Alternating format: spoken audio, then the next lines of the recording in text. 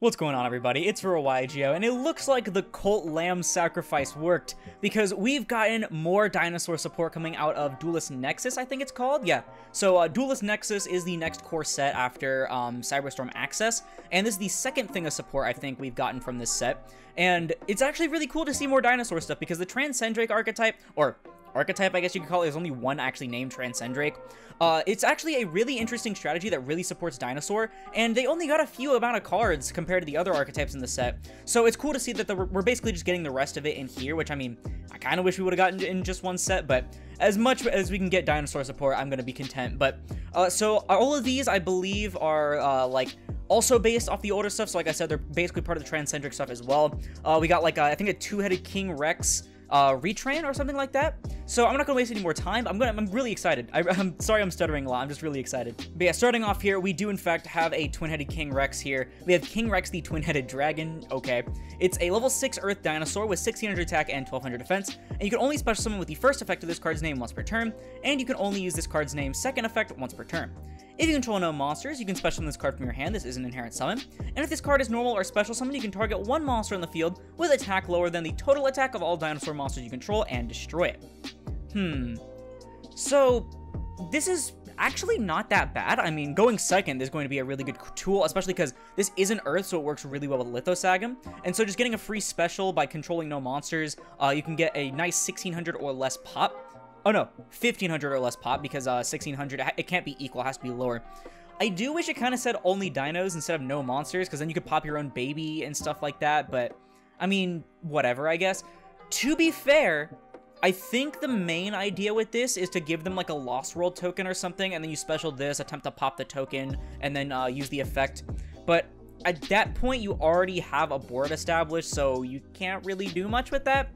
So this is fine. For going second, it's probably not that bad. It's a free extender, but the overall second effect, I wish it would have paired a little bit better with the first effect. It is a level 6, though, for the Xyz plays for the new Transcendrake stuff. Next up is the bigger retrain, King Rex the Dragon King. So this is a level 9 Earth Dinosaur effect monster. Ugh, if only we still had VFD.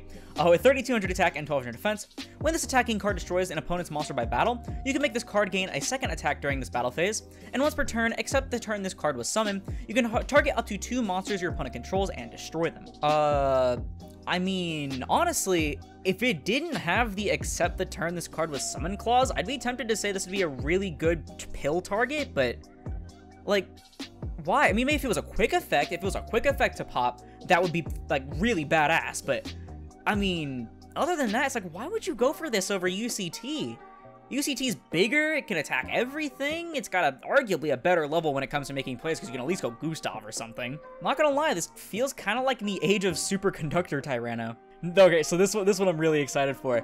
This is Grenosaurus, the Magic Head Cannon, and by that, I mean, my super laser piss! Oh my god, look at this artwork, bro, it's so funny. They turned Grenosaurus into a fucking cannon.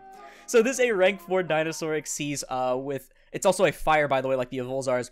With 2200 attack and 2000 defense, it requires 2 level 4 monsters, and you can only use the second effect of this card's name once per turn. When your dinosaur monster destroys an opponent's monster by battle and sends it to the graveyard, you can attach a material from this card and inflict 1000 damage to your opponent, then this card gains 1000 attack, and if this Xyz summon card is destroyed, you can target one card on the field, destroy it, and if you do, inflict 1000 damage to your opponent.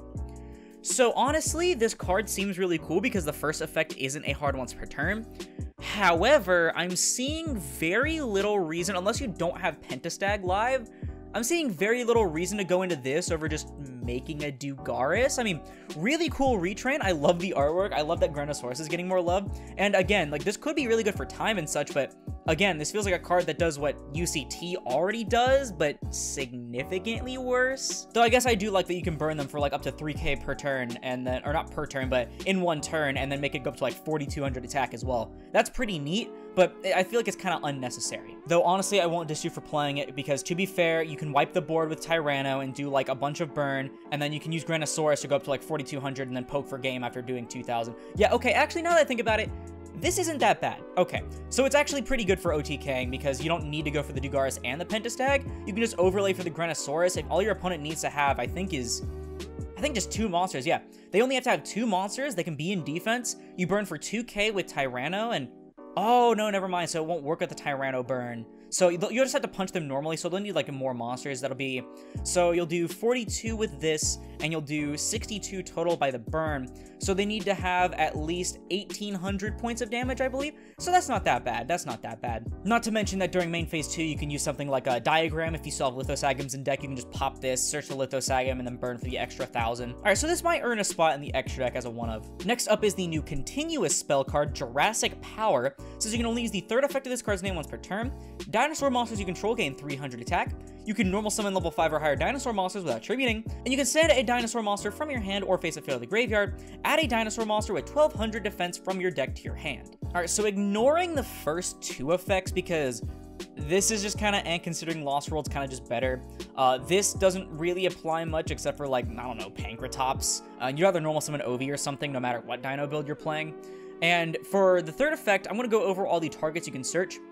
Crawling Dragon number 2. And two-headed King Rex, so I'm pretty sure that's why the King Rex Dragon thing was, I'm pretty sure it's a combination of Crawling Dragon and two-headed King Rex. You can search Dogoron, so that's actually not terrible. Doodle Beast Tyranno, Giant Rex, Re-EX, the extra Monster Zone thing, Samurai Cavalry of Reptier, Jirac Protops, Hyper Hammerhead, Element Saurus, Mad Sword Beast, and Jirac Monolith. So, basically, or Monolith, sorry, not Monolith. Your best targets are Tyranno and Dogoron with the very rare Giant Rex search. I thought this would be able to search the Xenometeoros, but it just doesn't. I'm pretty sure it searches these, right? Yeah, it searches these two, but I mean, honestly, if it destroyed a dinosaur from your hand or face-up field, that would be significantly better, and you'd probably play this at least 2 or 3. But as it stands, I mean, it's just a worse fossil dig. Oh, it actually tells you directly below what it searches. I had EDO Pro open. And then finally, yes, so I was right. This is a new evolution pill. This is Transcendental Evolution Pill Beta. It's a normal spell that you can only activate 1 of per turn. You tribute 2 monsters from your hand and or field, including at least 1 dinosaur monster. You cannot special summon monsters from the extra deck for the rest of this turn after this card resolves, except dragon, dinosaur, sea serpent, and worm monsters. Also, special summon 1 level 5 or higher dinosaur monster from your deck or extra deck with attack higher than the tributed monster's total attack. Is that it? Alright, so let's go over some of the best targets for this. For fusions, you have the new Transcendric Gigantozauler, because we're ignoring the main deck, by the way, because it doesn't say ignoring summoning conditions, so it makes it, like, immediately bad for things like Tyranno. You can summon Gigantozauler, and it gets a Recover, and then if it's destroyed, does the normal monster stuff. You can actually summon Dinomorphia Rexterm. That's actually kind of funny. And honestly, I might play this just for the Rexterm. You can summon, let's see, you can summon the other Dinomorphias too, but I mean, like, they're kind of useless with compared to Rexterm at least. You can summon Transcendric Glaciosaurus, which I don't really think is that amazing. It's not treated as a proper summon. I was gonna say you can summon Jirac Meteor and nuke the board. Yeah, so overall, other than a funny play with, the Rexterm, or even, I guess, going for Gigantozauler because it's really big, I'm kind of disappointed in this card. I saw a new artwork that looked like an evolution pill, and I was really excited, but I mean, like, Like, yeah, again, it summons something like Pankratops or whatever, but you're already using, like, resources off your regular double evolution pill and everything, and this requires you to tribute. It doesn't even destroy or anything or banish, so it doesn't give you any advantage off of that. Kind of disappointed, not gonna lie. But with that being said, what do I think about this new support? Honestly, compared to the other Transcendric stuff, and by the other Transcendric stuff, I mean specifically Meteoros and Ground Zeno, I am kind of disappointed. So this one is a fine extender. It's an additional dinosaur body, I guess. Like, you just won't be really worrying about the second effect, though. This is kind of worthless, not gonna lie. Like, why would you ever go for this other than, like, instead of UCT unless you're normal summoning it with Jurassic power up? Brontosaurus is fine. I think this card's actually playable. This might be one of the only things out of this wave played, at least for me. Everyone else is going to tell me in the comments how stupid I am and how broken these cards are, but I mean, like, this one's pretty cool for going for OTKs and stuff with Tyranno. Jurassic Power just feels like a weaker fossil dig. If it could search Xenometeoros and stuff like that, or like, it'd be a little bit better, but as it currently stands, it's like, why would you play this? You already have fossil dig. And then this can be funny. Again, This can be search off Archosaur, by the way. It can be search off Archosaur or Coatlas, and you can summon Dinomorphia Rexterm if you want an additional piece of Floodgate on your end board. So this is one of the better ones out of the cards, but when it comes to actually summoning from the main deck, I wouldn't really recommend it. What does the other Transcendrake guy do again? The big one that I'm not going to play. Transcendrake Meteoros, must special summon by card effect. You can destroy 2 of the monsters you control or in your hand if you special from hand. If it's special summon, you can send a Dino from deck to grave. If it's destroyed, you can shuffle a normal monster from your grave into the deck and you special summon this card. Okay, so I guess the best use for this card, you use the Evolution Pill Beta, summon the Meteoros, and then use Meteoros to dump the Coatlas to search your regular Double Evo Pill. But I mean, at that point, you have to play the Coatlas, and I know a lot of builds aren't playing Coatlas because it's just kinda eh. I don't know, I think a lot of the new Transcendrake stuff, I like the concept of it, but like, if they're really trying to force you to play the normal monsters, it's like, it's not really doing that great of a job because I don't really want to brick on normal monsters in a deck that already, without 3 Misk, is kind of bricky. I mean, to be fair, we're going to get 3 Misk, or at least 2 Misk and then 3 Misk off of the support, but I mean, still, I don't want to wait that long. But yeah, I don't know. I feel like this might see a little bit of play, maybe Granosaurus, and then Evo Pill Beta. Maybe some Mad Lad's going to find some really good use for Jurassic Power other than Dogoron. I mean, searching Dogoron isn't that bad. Okay, never mind. I was going to say you can do it against Castro, but it sends for cost instead of discarding because you can send from field as well. Kind of cringe. And then maybe we'll see like King Rex as like a one of or something. I don't know. But other than that, I feel like they aren't going to see too much play. Like I said, just maybe a couple here and there. But I don't know, that's just my opinion. Let me know your thoughts in the comments below because that's going to do it for the video. If you liked it, please try to leave a like, as I'll split this video and the channel into recommended. And if you like this content and want to see more like it, like the rest of my review series, I try to review every new archetype and every wave of support that comes out.